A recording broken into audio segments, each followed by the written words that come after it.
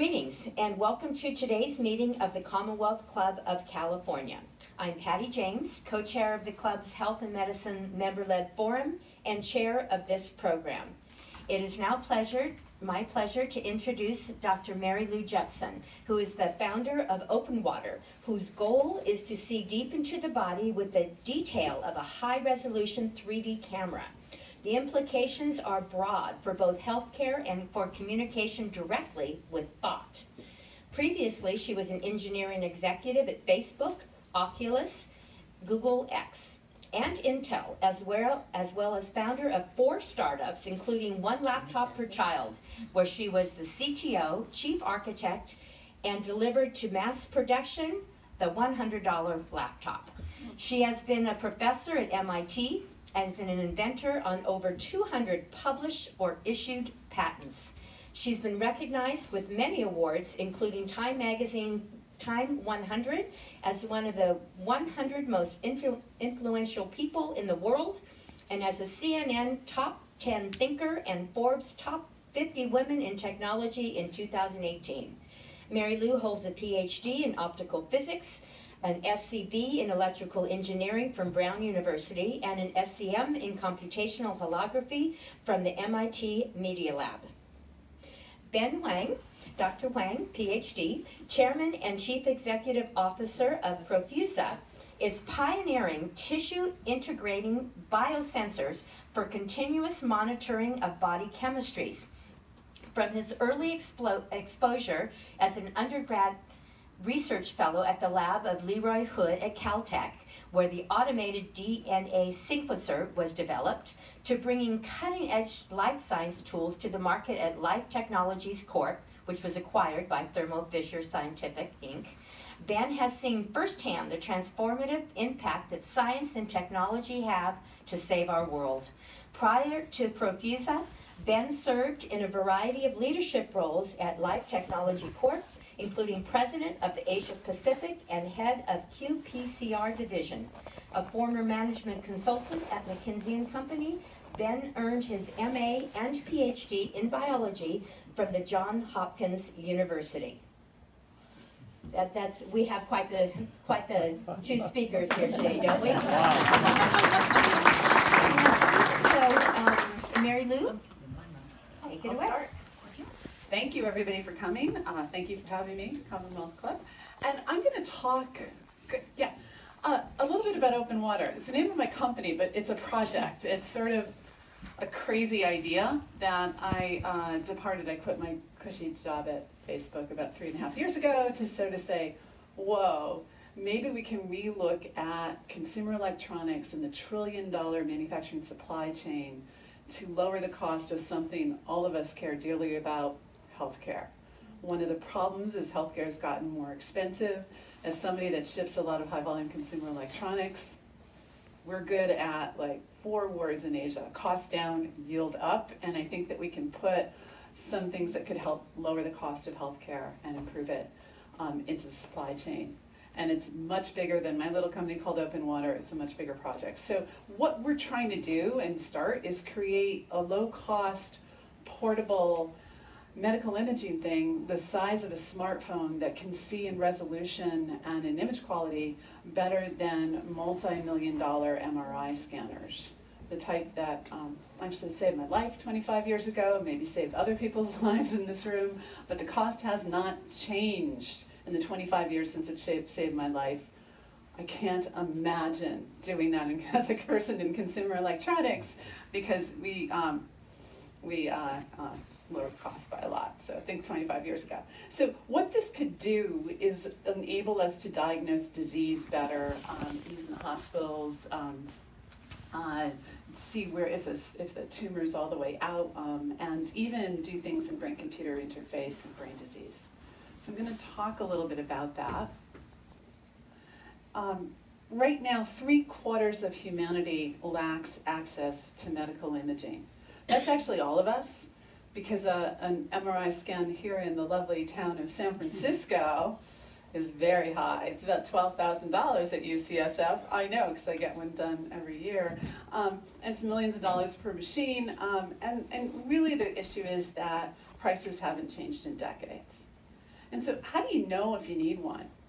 How do you know if you have a cancer, right? Like, right now we know mammography for women doesn't work. Half of women have dense breast tissue, and so they get diagnosed at stage 3 with mammography. If we could afford to give MRIs to them, we could diagnose at stage 1 or stage 2, but that's too expensive. So those women that get diagnosed at stage 3, they get chemo, they quit their job for a year. It's super expensive and painful. So the question is, like, can we lower the cost of medical imaging to do this? In my case, I was doing my PhD in physics and was living in a wheelchair, sleeping 20 hours a day, body full of sores. Got to see professors at this university at Brown University that had a med school, and no one could diagnose what was wrong with me.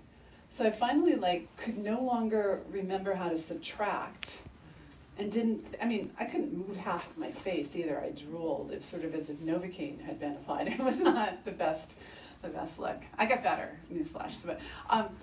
So here's the thing is I filled out the paperwork and I dropped out of school to go home. My parents said I could move in with them to die because no one could figure out what I had. I didn't think I deserved a PhD in physics from an Ivy League school and I couldn't subtract. And luckily, after that, a professor called me saying, you have those massive headaches, maybe we should spring for a scan. They gave me the scan, they found my brain tumor. It took 30 days to get it operated on and to petition to get back into my PhD program. And I'll admit it, I'm not proud, I used the I had a brain tumor excuse. It worked. And it took 6 months to finish my PhD. And then we had 2 other students. We got $4 million to start our first company, and I was off and running since then. But I never forgot how expensive it is. It's truly expensive, and we can diagnose things if we lower the cost of diagnosis. And so I come at this really from an optics perspective, and sitting there at Oculus and Facebook 3.5 years ago, I realized camera chips two things were happening with them. The pixel size was getting smaller, Moore's law, smaller, the size of the wavelength of light, and I knew that red light goes through our body. And so I thought, maybe we could see inside of our body using red light and these new camera chips that were being developed for augmented reality. And the only moneymaker in augmented reality right now, let's face it, Pokemon Go. So, all this money was being spent for this vision of augmented reality, but for sure, Pokemon Go plus was going to make money. And so, fast forward 3 years, these camera chips that can see in high resolution in the infrared are in smartphones right now, so that a picture of you can't unlock your smartphone, but your real 3D face. And so what happens is there's about 500 lasers in an iPhone that spurt out at your face. You can't see them, they're infrared. Your eye's safe, really. And then there's a camera chip in very high resolution in the infrared that makes sure it's you on your smartphone. So that's cool, it's been developed. So we're using that in focused ultrasonic pings to replace an MRI machine to transform medical imaging. So we have these lasers we've developed, these ultrasonic chips, and these camera chips. And with that, we can put them in something the size of a smartphone or a ski hat and see inside in high resolution. So last year, we made a prototype of this on a big optical table that floats on air, and we're able to start imaging through what we call phantom tissue, sort of things that we make out of plastic and rubber and so forth with the same optical and ultrasonic properties as the body. And so we thought, whoa, this thing has legs, it works. And so got some money, gave a TED talk on it, and got the money to build out the camera chips and the lasers. And so we're here right now with these kind of a wand and a laser and a bit of a breadboard, and looking at reducing that to kind of a tricorder size in a few years, putting it in ambulances and so forth. And so here's what the image quality looks like. Again, we started with these blobs, finding blobs in opaque kind of material like this. And we could find the tumor, like with the optical properties of a tumor. And then we could start to find vasculature, faux vasculature. Or we would go over, we're about a block from a Safeway, so we'd buy whatever meat was on sale and see what we could see inside of it. Here's some kidneys that were on sale. And then we got all the components, we put them together, and we had really crappy images, just awful, you couldn't see anything. So we said, okay, stop everything. Let's go back to these blobs and let's not put anything in them, and a perfect image is nothing. It's called signal to noise ratio. You want to have lower noise so then you can start to see the signal. So then we started to do rats and kidneys and things, and now we have these gorgeous images like this. So these are some kidneys that we scanned, and these are some isosurfaces of that kidney. And just to give you an idea, oh, and you can see sort of all these features inside of a kidney or a liver, or that's super important, like what did that glass of wine do to my liver last night? I'd like to know. And, you know, like maybe if we could see it, we would change our behaviors. And so here's what we do compared to MRI and compared to like a $400,000 ultrasound machine.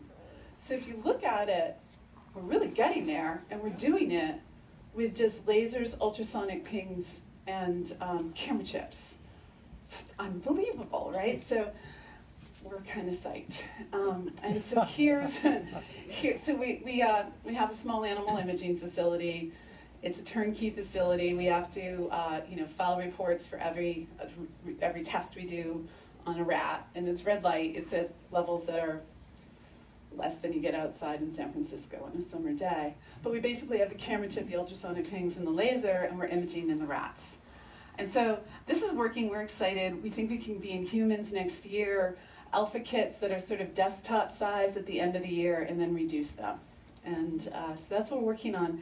And where we really go, there's some profound applications of this, where maybe we could get hospital in the box. But what we're really focused on, we have this sort of moonshot of brain-computer interface. But if you think of, I don't know, like Elon Musk, SpaceX, right? He wants to go to Mars and die not on impact, but they're making money launching satellites for NASA. So here's the thing. We want to work on medical imaging first to make this available, and then start to use it for brain-computer interface, and actually surgery without the knife. Maybe we could cure diabetes, fix broken bones without the cast. I'll explain a little bit about it. So here's some areas that we think we can enter pretty early. Stroke monitoring, breast imaging, as I mentioned, some liver stuff, and also like during surgery, when they're operating on you, did they get it all out or only part of it? That seems pretty important, like this. Yeah. So, yeah. The leading cause of disability in the United States is not getting to a medical imaging facility fast enough after a stroke. There's two basic kinds of stroke. There's the clot type and the burst type. If you know what type it is, you can give the right drug. You can give a clot drug to the burst type or burst drug to the clot type. But if you get the drug wrong, the patient dies. So today that means if you happen to live in a city, it's minutes to life, minutes to walking and talking, the probability of walking and talking again. So if you live in the country, lots of luck. Your probability of walking and talking again is pretty low. So if we could put this in ambulances, we could detect what kind of stroke somebody had and lower the leading cause of disability in the United States. So that's something we're really focused on getting to faster than slower. But ultimately, maybe we could do healthcare at home, track your progress of your tumor, measure, if you have genetic disposition to something, maybe you could check yourself even at home, like you can buy a blood pressure cuff or a thermometer. And then there's the kind of crazy beyond stuff that's not so crazy. We were talking about Michael Milken earlier. I was at the Milken conference a few years ago, and was seated next to a former very famous neurosurgeon who gave up the knife to, he actually did neurosurgery on Joe Biden and says he knows Joe Biden has a brain, unlike other politicians in Washington, because he's seen it. And anyway, he was quite charming. And so they're working on focusing ultrasound instead of having to have a hygienic surgery theater and cut open, especially if you think of open heart surgery, like big open your ribs, and they have to, it's a big deal. And so here's the thing is this is now approved in the US with reimbursement for prostate surgery, for essential tremor, in other countries for breast cancer, for all kinds of cancer treatments. And even using the focused ultrasound in the pancreas, you can open up membranes, let the calcium flow through and insulin out. You can cure diabetes, and it's just clinical trials now. Or as I said, like just if you focus the ultrasound on a broken bone and put a nano cement all over the place, where you focus it, you burst it, and can just glue the bone together, like off you go. It's future stuff, but it's got some legs. And then here's the other thing is psychology right now. I actually think founding startups will be found to be a form of mental disease someday. But you know, DSM, DSM is like you were asked these questions to see if you've got clinical depression, like, are you sleeping all the time? Have you gained weight? Do you have thoughts of suicide? If you answer yes to those and a litany of other questions, you are clinically depressed.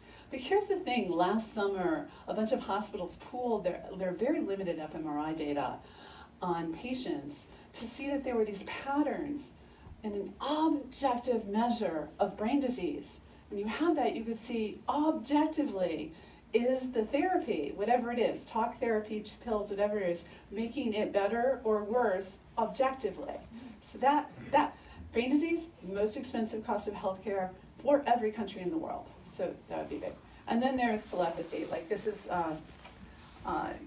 this group in Berkeley actually took graduate students, throw them in MRI machines for hundreds of hours so they could get their PhDs in neuroscience, but made recordings of their brains reacting to video sequences or audio sequences. And then using the tools of our time, big data, machine learning, a new video clip was shown that the student hadn't seen before, and just using the fMRI scan data where the head lit up, the computer inferred what it thought the student was looking at. And then if I add to that the fact that when you look at something versus imagine seeing it, the same areas light up in your head in an fMRI. We're replacing MRI into a ski cap. So we could get a lot more data. These are grainy, low resolution. These are 10 cubic millimeter voxel size, so about 1,200 through the brain with just a few hundred hours. You can also extract words and so forth. So I guess the main point is this is way bigger than us. We're really looking to collaborate with people on development of this. We know a lot about physics. That's a good advance. We don't know as much about the other areas, and we're really just talking to other people to see, you know, how we can help as part of the solution. And we also know a lot about manufacturing stuff. So yeah, so that's what we're doing is basically taking that and putting it into a portable. And that's all I got.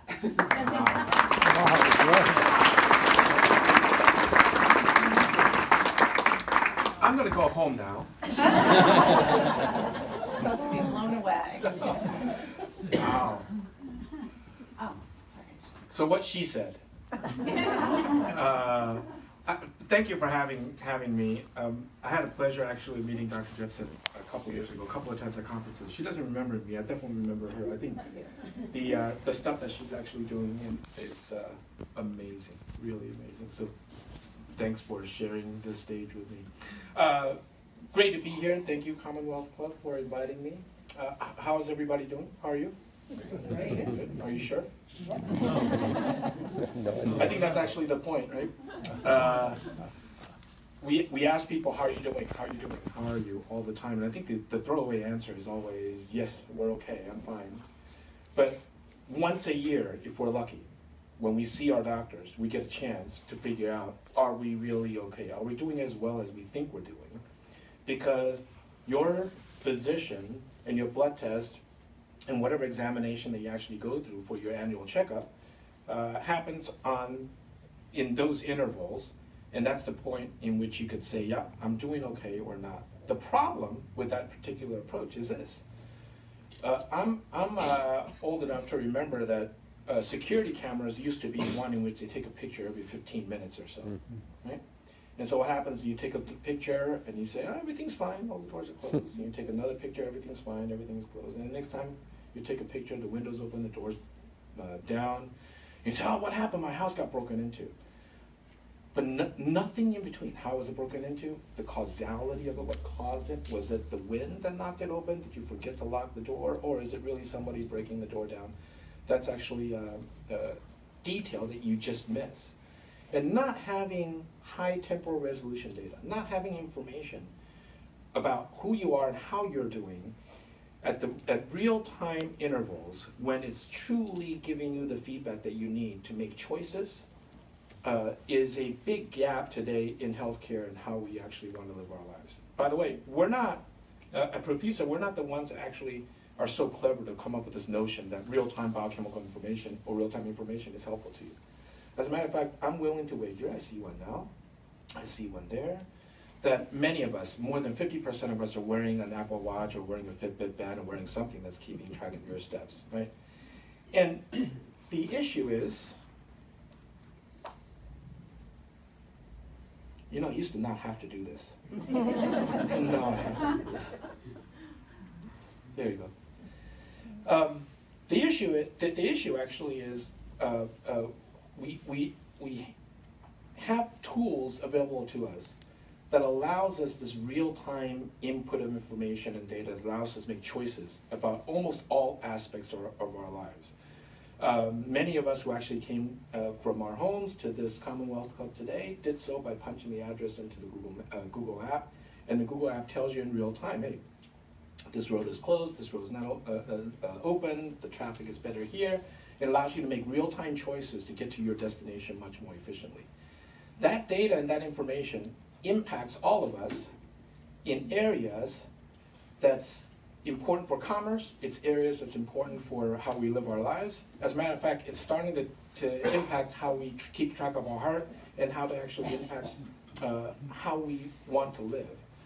But the gap that happens between wellness, what we have today, to where we want to be, which is having that information that you could use in real time to manage your health in a way that's significant to lower the cost of health, prevent disease from happening, requires attributes of the technology that just doesn't exist today. If you have a Fitbit with you, and I love the company, I was a shareholder at one time, it's great, it started this revolution, but if you have a Fitbit and you start feeling a little bad about yourself, you start feeling a little sick, and I'm feeling well, and you go see your doctor, you say, doctor, I'm not feeling well, what's wrong with me? Oh, by the way, before you draw blood, before you give me an x-ray, before you diagnose what's wrong with me, here's my Fitbit data for the last month. This is the number of steps that I've walked every single day for the last month, for the last year. The physician's answer would be what? That's great, I'm glad you're keeping track of how many steps you're walking. I'm gonna draw the blood anyways. Because that information is not aligned with how medical community today views what information is important for them to diagnose disorders. And that gap of getting data that you could actually trust, that physicians could actually trust to make a diagnosis, do so in a way where the experience is seamless for an individual. I used to have a Fitbit, and then I actually stopped using it after a while because I wear a watch and wear something else. It's just not something that I'm actually used to wearing. You know, we're lazy enough as a population, not anybody here, of course, because you're here listening to me talk, but every other person outside of this room, they're lazy enough where if you ask them to change their lives for a little bit, even if it's good for you, it's tough to break that habit. So whatever technology you bring forth to someone has to be one in which it integrates into their lives in a very, very low friction way. And then lastly, technology has to be accessible. Right? Whatever technology you put inside the marketplace for everyone to say, yeah, I'm going to use it, it has to be accessible, not just because I need to be able to get it somewhere, but it has to be low enough cost, as Mary Lou was saying. It has to be low enough cost where cost is not going to be a burden for people using it. If the technology that I bring forth and the sensor that I bring forth that gives you data that doctors trust and can use, that's a wonderful, delightful experience where you never have to think about it. You just kind of put on your shirt or put on your watch and you go about your day. But it costs $10,000 a month. Mm-hmm. Nobody will use it. It has to be low enough cost where everyone could actually benefit from it. And listen, this is not a commercial, but I want you guys to know that it's actually reality. Here we go. We loved it. Yeah. So this is the reality. This is our sensor. By the way, it's small. I gave a talk one time and I pulled it out of my pocket. I said it's really small. And the guy said, somebody in the audience says, no, it's huge.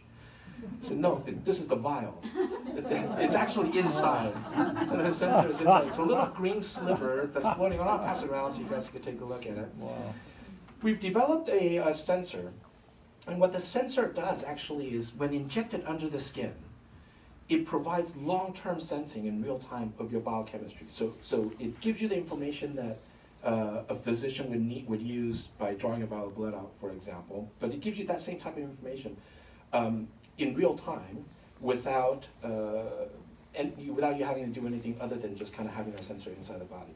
Now, listen, as I mentioned earlier, there are tons of companies with many efforts, lots of shots on goals in trying to do this, right? We're not the first one to actually attempt at this. Continuous monitoring of biochemistry inside the body if you suffer from diabetes, if you suffer from COPD, it's incredibly beneficial for humanity to solve the problem. The issue has always been that your body's exquisitely good, really good at determining what belongs inside the body and what doesn't belong inside the body. Anyone who's ever gotten a splinter knows what I'm talking about. You get a splinter, it doesn't matter how small it is. As a matter of fact, sometimes the first time you realize you had a splinter in you is when it starts to hurt a little bit. You go, why is that a little red? And you might get a little pussy, kind of gross. And then after a few days, maybe the splinter get ejected. Your body doesn't like something foreign inside you. Mm-hmm. The good news is, as a species, we ought to celebrate that, right? If your body is not good at determining what belongs inside and what doesn't belong inside, we wouldn't be here today. Dinosaurs would rule the world. But because your body is so good at determining what belongs inside the body versus not, that foreign body response, while it's great for a human species, it's awful, just god-awful if you're trying to develop a sensor. Because, and by the way, we could have a debate over my next statement over a couple of adult beverages someday. I don't want to spend time here talking about it.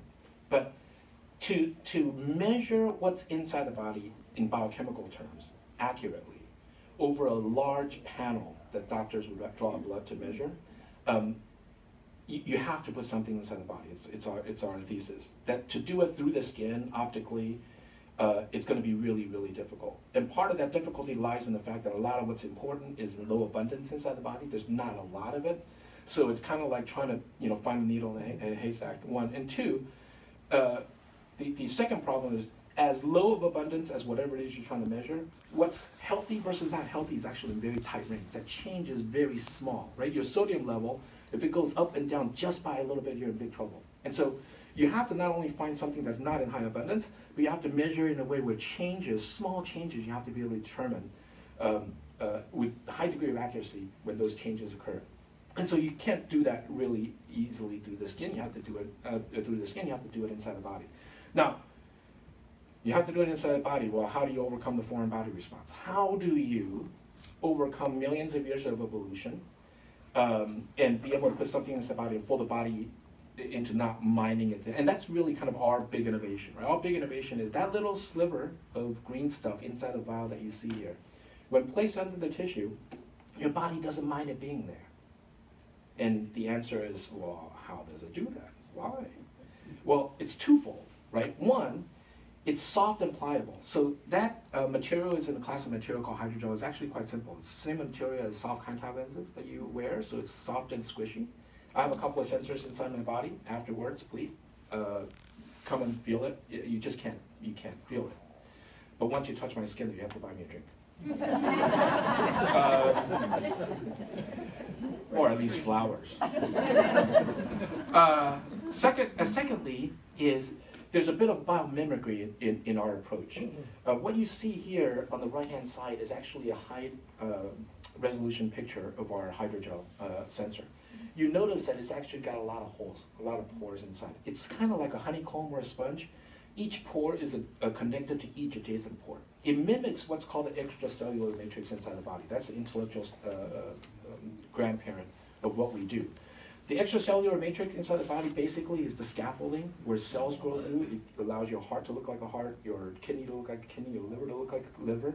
Your body doesn't mind it actually being there. And as a matter of fact, it embraces it. So our sensor is built in a way where the body doesn't mind it being there. We put it under the skin. Body grows healthy tissue throughout the interior of that sensor.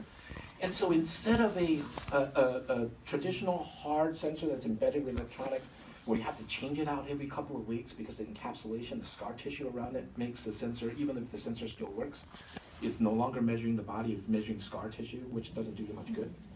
Our sensor actually works for months and years. The last sensor that I had inside my body, it was about 2 years before it stopped working, and I had to actually replace it. And now the magic actually happens, right? Think about it. If you see your doctor once a year, but the sensors work for more than a year, it means that a sensor that's injected inside you, by the way, it's no more invasive than getting a vial of blood drawn. As a matter of fact, it's probably less invasive, because getting a vial of blood drawn, the needle stays in there and they keep shoving the vial in and the tube in and out. Whereas this is one poke and you're done. But once that sensor is in there, it works for as long as you need until the next physician's visit. So you literally can live your life any way you kind of want. And the way this works is this hydrogel that's inside the skin is the jargon, it's the disposable. That's the part that actually you don't recover in terms of the cost of the system. How many of you wear contact lenses? I should. I'm too lazy to take them out. Once again, it's a usability thing, right? If you wear contact lenses and you buy contact lenses, you know how inexpensive they can be, right? At scale, they're a buck. And the buck, that's like an 80% gross margin business for a contact lens manufacturer. It's very inexpensive to make. This thing is actually a fraction of a penny to manufacture. So what you throw away is a fraction of a penny. It gives you a year of continuous biochemistry data. What you use to read the sensor is really an external reader that has low power LED with a camera on the surface. So it's similar to what Dr. Jepsen was talking about earlier, but it's just much less sophisticated. It's light that shines through the skin. On that sliver of hydrogel, this sensor, we embed molecules that binds to what you want to sense. Glucose, oxygen, sodium, potassium, lactate, whatever it is that you want to measure. And that chemistry is a class of chemistry called fluorophores. They fluoresce or phosphoresce. And if something is bound to it, the fluorescence changes, the characteristics change. So now all you need to do is on the surface of the skin you have a reader, you shine light through the skin, it's in the near infrared, as Dr. Jepsen said earlier, the red light goes through the skin. It's in the near infrared range, so the light goes through the skin, but it's not strong enough, it's not like UV where it actually hurts your body. And as soon as it illumines the sensor returns a light that comes back through the skin. There's a photodetector on the surface of the skin that looks at the photons coming back through, gives you a value. Now, this is done by light. So you could interrogate the sensor now as frequently as twice, 3 times a second, because this reaction is very, very fast, or as infrequently as, well, never. It's completely up to you.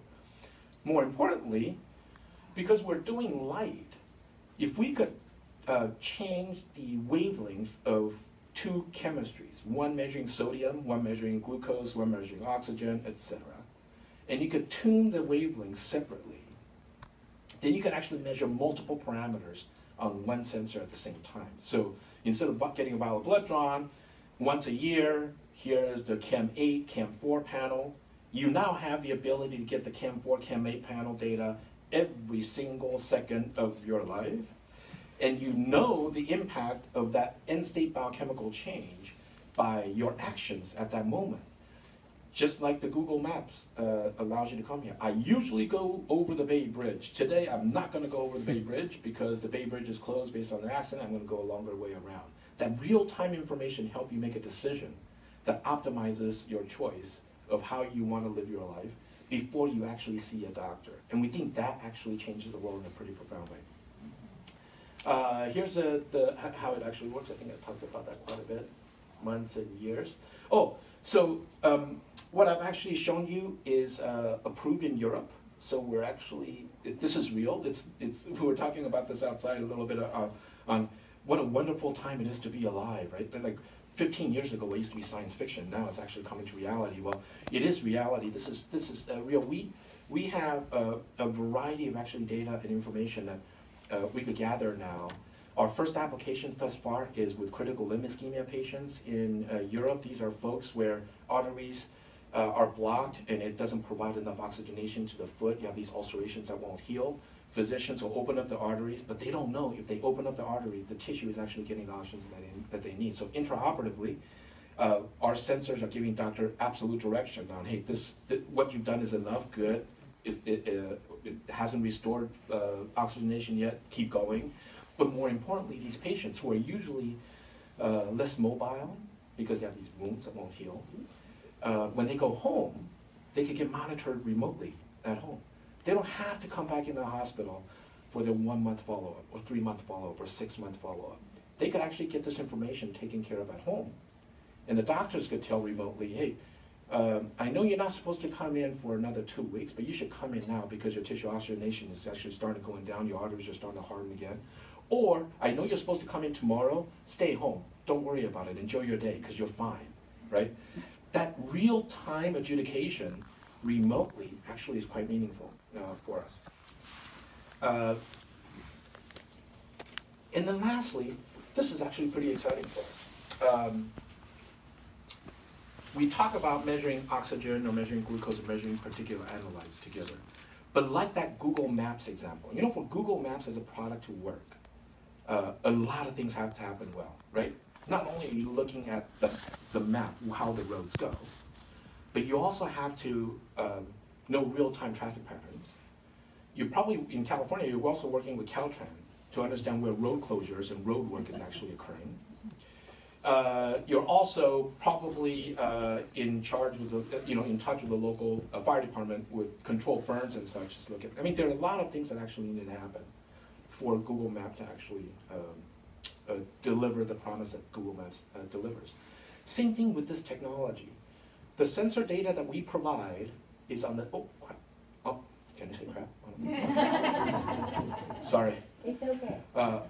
Whoops. Our sensor data is actually on the top, and it gives us richness information for whatever disease that we're actually managing. But what's really exciting is if you take that information, you need to layer on top of it heart rate variability, for example. Layer on top of it pulse, layer on top of it activity, layer on top of it body position, layer on top of it pollen count, layer on top of it altitude, layer on top of it activity level, layer on top of it respiratory level.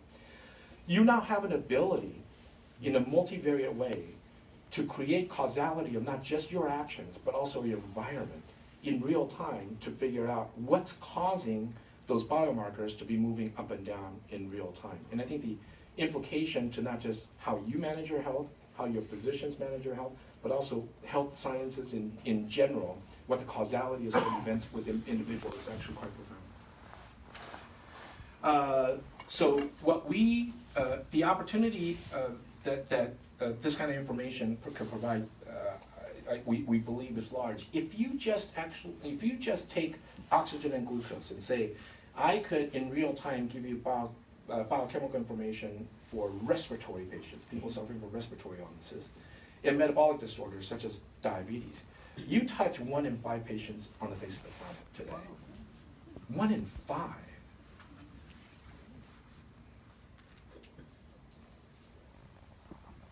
So at the end of the day, what we aim to bring to bear is an approach that creates a new way of thinking about how you answer the question, how are you? That you don't have to wait until you go to a doctor on an annual basis to really understand how you're doing. That your interaction with your physicians, that really high value, important interaction with the physician, doesn't have to happen only once a year. That it can happen actually any time